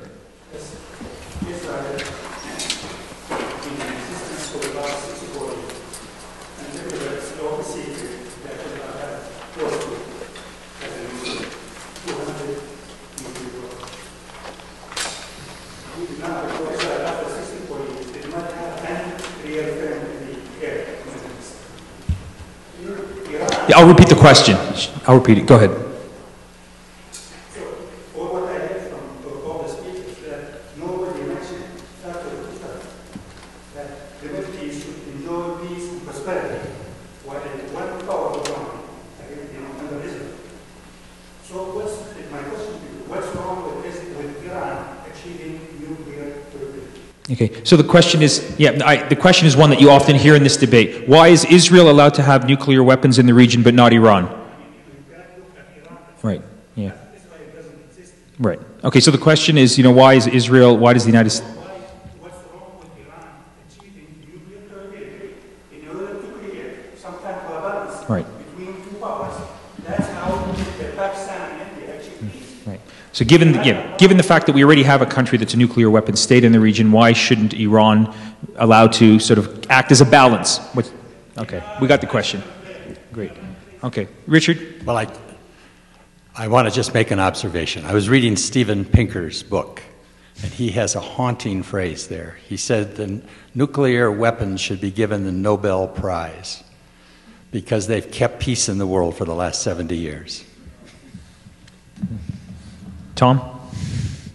Well, a number of international relations theorists, most eminently Ken Waltz, as some of you know, is the leading, the inseminator of neo-realist thinking, has argued, and there was an article in Foreign Affairs some of you may have read, that actually having more nuclear weapons adds to the sense of security and stability.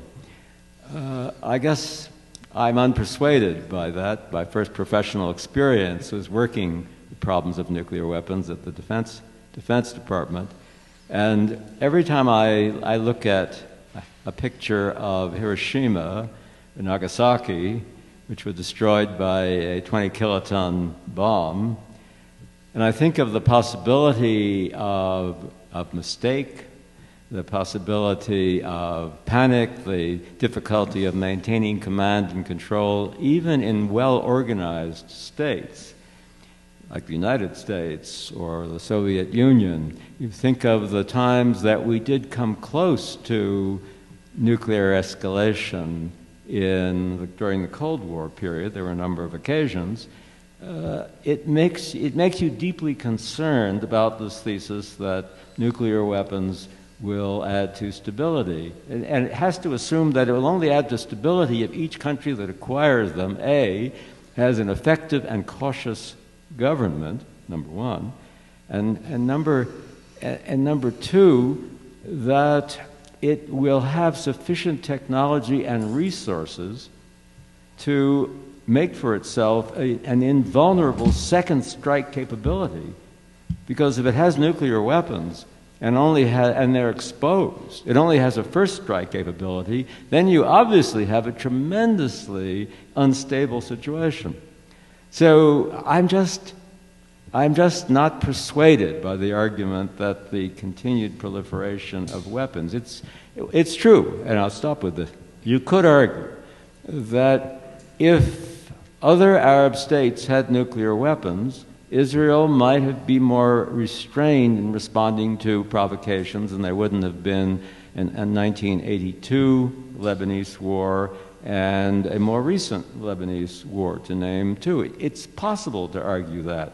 I just in the end find myself flinching from the idea of the further spread of weapons, and that's why I would put the movement toward denuclearization, although it's whatever that has to be defined, and it's a very long-term process, at the very top of the U.S. foreign policy agenda, and it's nowhere near the top at the present time.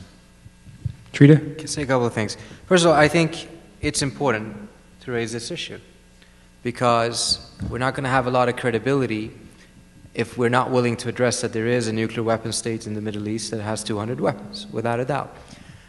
At the same time, though, I have to say in my own research, I did not see Israel's nuclear weapons having had any particular effect on the drive for the Iranians to go forward with their nuclear program. The Iranians restarted a program that was started under the time of the Shah, incidentally by the strong encouragement of two American fellows you may have heard of, Dick Cheney and Donald Rumsfeld, were trying to convince the Shah, and succeeded, that Iran could not become a modern state without having nuclear programs, and by the way, you should buy the technology from the US. Now, so, where was I going with that? Anyways, yeah, and then Khomeini froze the program, but then it was restarted. And it was restarted primarily because at the peace between Iraq and Iran, both sides knew that this peace was extremely fragile, and both sides were convinced that the other side would use nuclear weapons or some weapons of mass destruction at the earliest phase of any future war.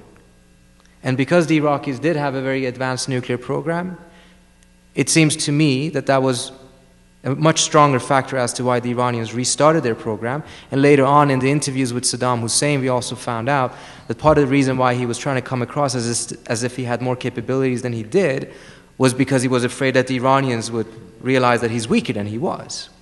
I don't think he would have a more balanced situation in the Middle East if Iran also had a nuclear weapon. If balance is what we're looking for, I think he would have more of it if neither had nuclear weapons. And it's not an argument to say that it should be ignoring of what is taking place in Israel, but we should also not forget, I was very pleased to see that there was a strong emphasis on international law, because we rarely have that conversation in Washington, D.C. But Iran is a signatory of the NPT. As a result, it has forsworn nuclear weapons. But it also has a right to enrichment.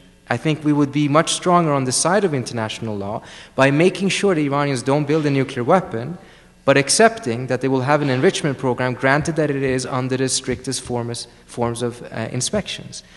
I think that puts us in a stronger position internationally because law is on our side, contrary to what it was during the Bush years when our objective was zero enrichment and we didn't want to see any activity in Iran. Chris, do you want to comment on that? Yeah.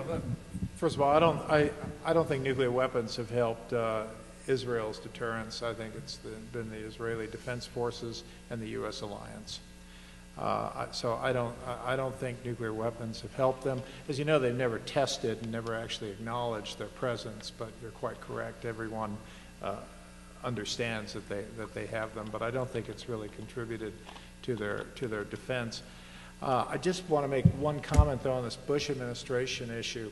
I had that same problem on the North Korean negotiations where the Bush administration, the people trying to give instructions to the negotiators, saying zero nuclear program. And we worked very hard to get people in Washington over the line to acknowledge that an NPT state has the right to have a civil nuclear program.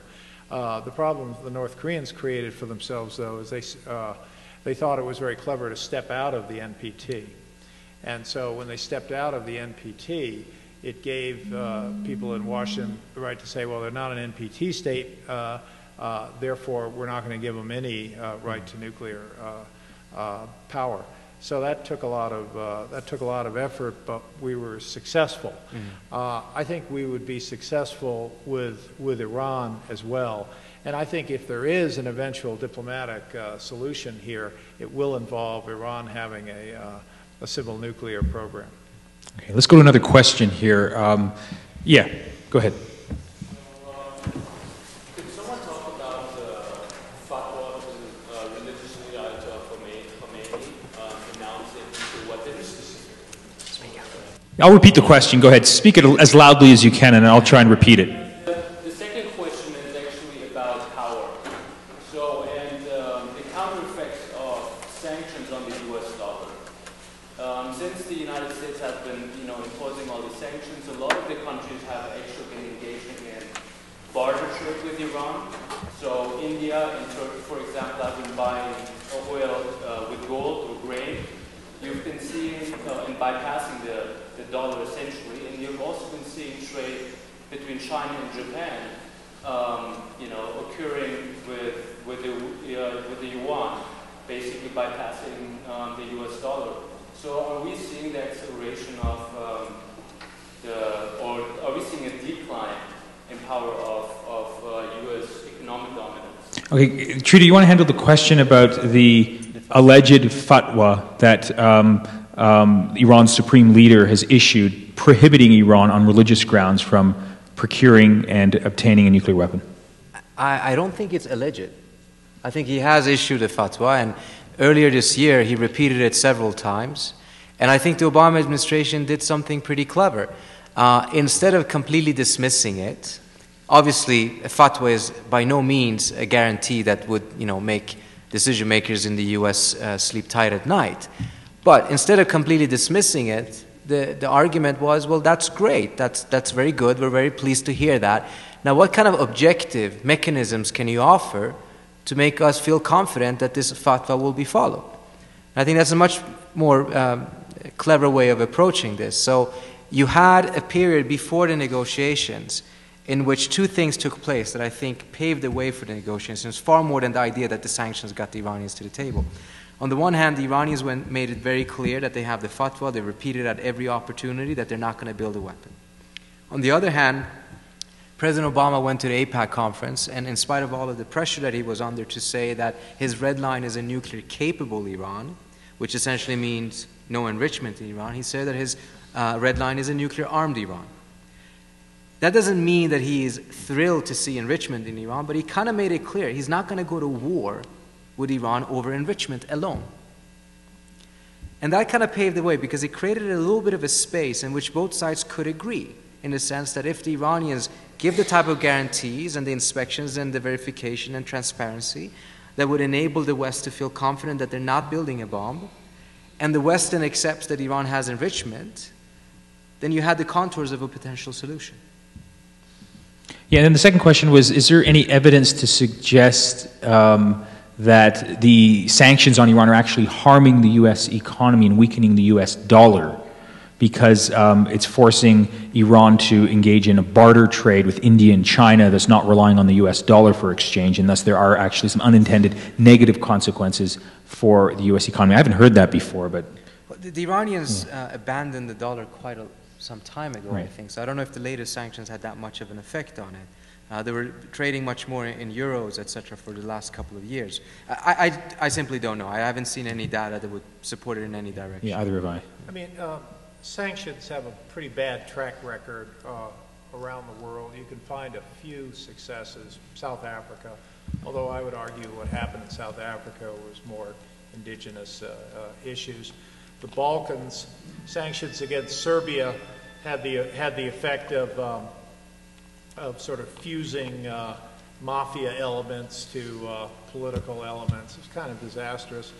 The issue about Iran, though, I mean, with a few number of exports playing such a huge role in the Iranian economy, oil being huge, if the theory is if you could work with a lot of countries not to take Iranian oil, you could probably hurt the economy. Now, I agree with your point that this often goes right at the civilian sector.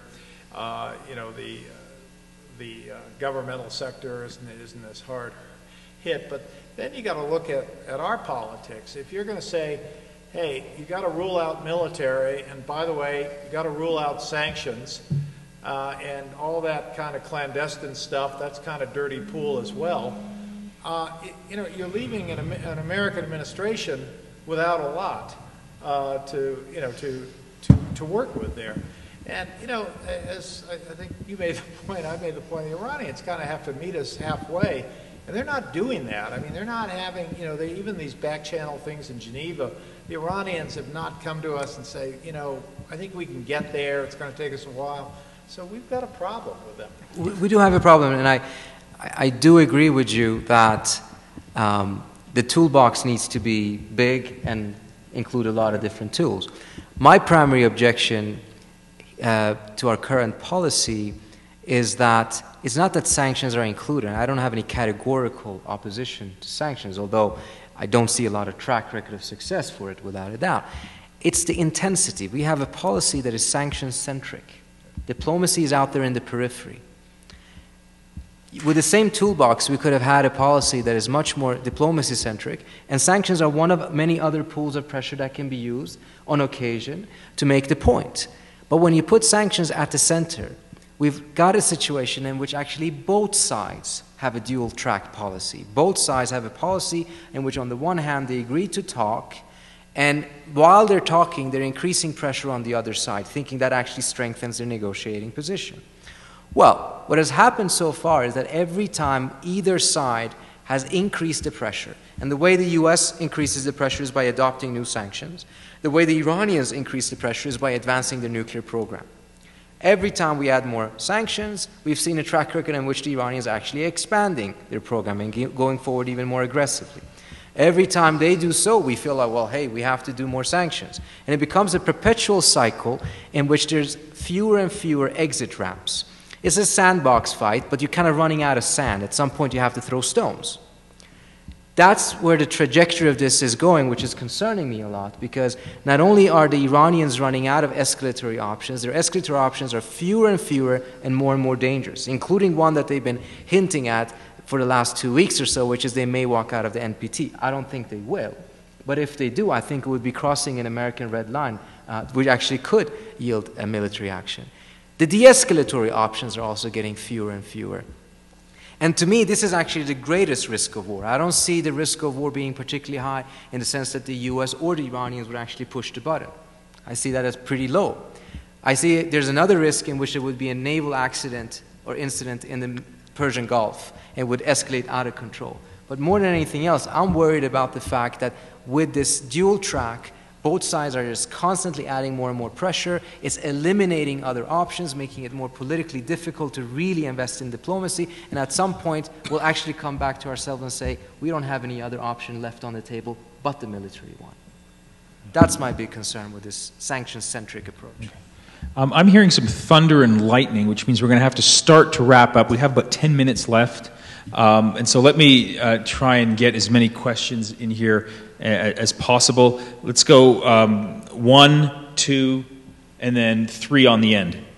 Yeah, go ahead. If you can keep them as brief and as concise as possible, we'll get to as many people as possible in the last 10 minutes. That's a difficult challenge.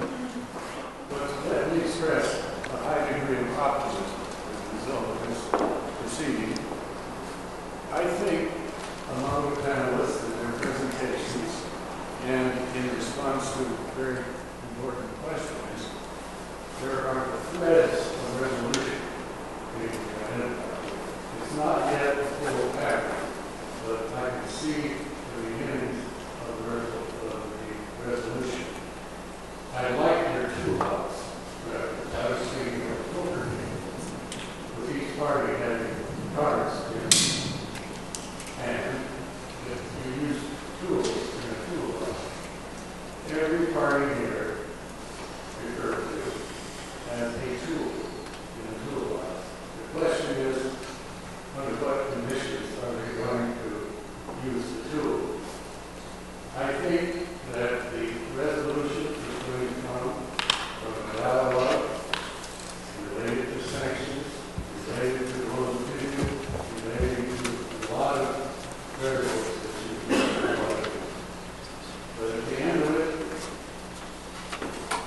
the moralists are going to put their tool back under lock and key. They're not going to use the tool. I think Netanyahu is a very smart guy. He's not stupid. Sir, I'm sorry to cut you off, but you know, we do have two more questions. It sounds more like a comment, unless you want to get to a question very quickly. The question is, do you gentlemen, as this audience today, in the presentations that they've heard and that you've given, they see the possibility of a agreed-upon settlement that's going to result in change of status of all the parties involved? Okay, let's go to the other two questions, and then we'll try and get them the panelists to answer all. Who had their hand up second? Was it you? Yeah, go ahead. Do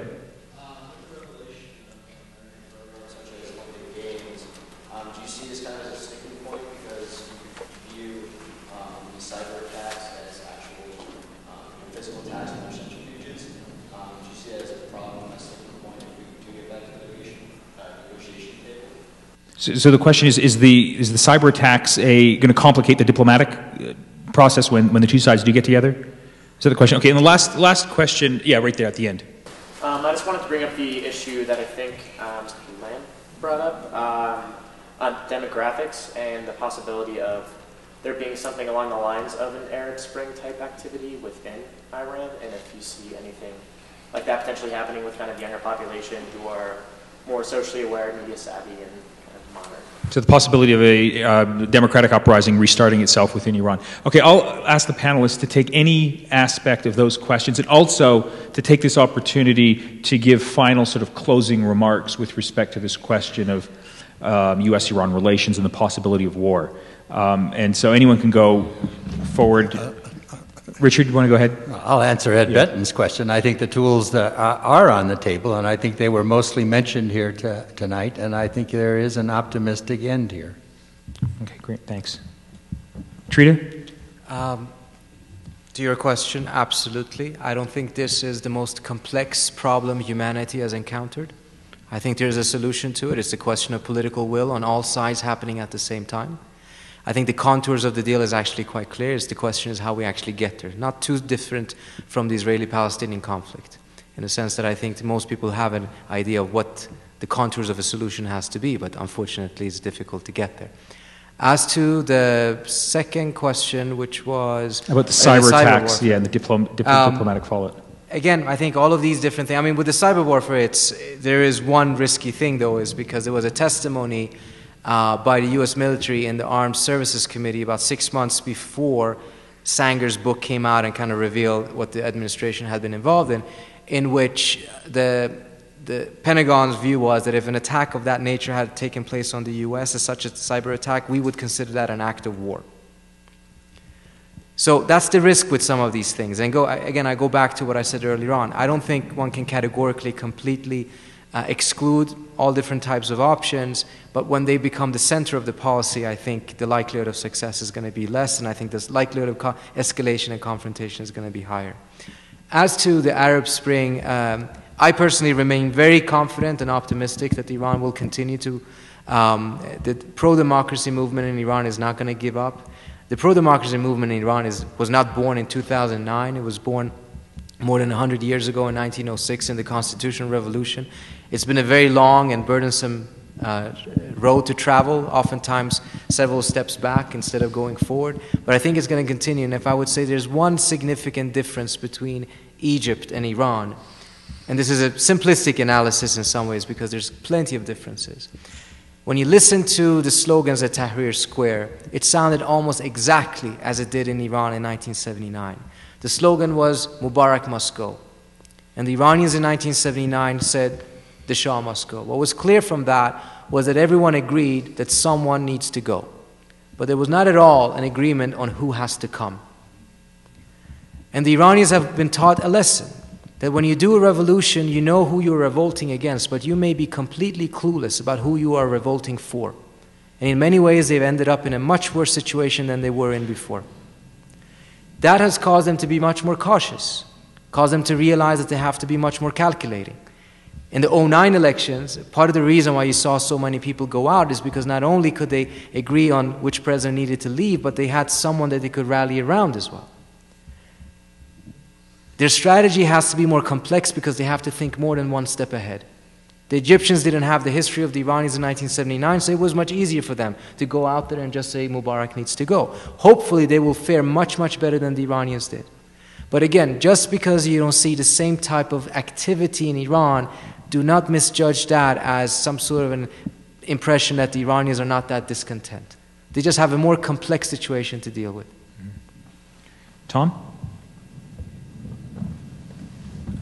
The complexity of the diplomacy in which we're engaged, and I focused on the question of the use of force. And the Ambassador Hill, seemed to feel, and I agree with him, that the holding out the possibility of ultimately using force, if in fact the Iranians are determined to, or appear determined to move to nuclearization, or weapons nuclearization, is part of the toolbox of an intensive diplomacy. But it also adds to the paranoia of the other party. It's a little like the whole doctrine of massive retaliation in case of a nuclear strike. If you remember, the American Catholic archbishops were asked whether or not it would be moral to threaten a second strike, which means an annihilation of another nation if it struck you first. And their answer was, it is not immoral under present circumstances to threaten it, but it would be immoral to actually do it. And you see the analogy here. I concluded that if we reach the end of the road, the worst case scenario, that force is the only thing left, it's not in our interest to do it, although I probably agree with Chris Hill that we probably would do it anyway. But if we took force off the table or were less clear about our willingness to use force as a last resort, we would be giving up one of our tools. So it's a two-edged tool, it seems to me. Thanks. Chris? Well, with regard to the issue of is it possible, and then the second question about cyber warfare, I think it is possible. I think there needs to be a much more robust diplomatic effort. I don't even know the name of our negotiator, which I find kind of weird. I mean, they meet for a day. I mean, you know, you can barely have coffee and those things in a day, and I just don't think it's been a very serious effort, frankly speaking. I think the diplomatic toolbox has to be greatly expanded. But I will say, when you're negotiating in these circumstances, you want some tough things, you know, on your side. You want to be able to say to you know, the Iranians might say, well, you need to stop the cyber attacks. And you need to be able to say, look, no one's going to stop cyber attacks while you're producing nuclear weapons. Now, that's just the way it's going to be. Now, can we get on to the issue of will you end these nuclear weapons programs? How can we agree that that's the goal? And then can we agree on some steps to get there? But we're not going to be giving in on sanctions. We're not going to be giving in on cyber. They'll say, oh, but you're inflaming our people. My answer to that, I've heard that even from the North Koreans, my answer to that is tough. They complained to us when we shut down a bank, and I said, this is your life as a nuclear weapons wannabe. If you open a bank account on the moon, we'll figure out a way to go back to the moon. We'll shut that down too. We're going to look for every and all way to come after you. So that's just the reality, the life you've chosen, and now we have to see if you're prepared to choose another life. I'd be fairly tough with them. I mean, obviously in negotiation you got to develop a bit of a relationship. It's not a matter of going there at 10 in the morning, giving a speech, demanding a transaction that you're not going to get in a day. So I don't think the whole technology of these negotiations is really there yet. I think it has to be a much more serious process. But I think these things like the cyber attacks, which I'm not crazy about because I think there's a blowback against us. I mean, how can we go around the world asking, talking about cyber defense when we're the only country engaged in cyber attacks? But I think it's this type of toughness in the Obama administration that offers the Obama administration the chance to have a better diplomatic track. I think if the Obama administration said, well, we're going to ease up on cyber, we're going to ease up on sanctions, or we're going to expand our diplomatic track, I don't think they'd win this November election, for starters, and I don't think they'd gain a lot of room for maneuver with the Congress. So I think the reality is, and that's all I know about, is we're going to have sanctions, we're going to have cyber attacks, things like that. I mean, we even looked to shut down their electricity system the other day. I mean, it's unbelievable. But I think the Iranians need to understand we're deadly serious. We won't live with a nuclear weapon. We'll do a lot of things.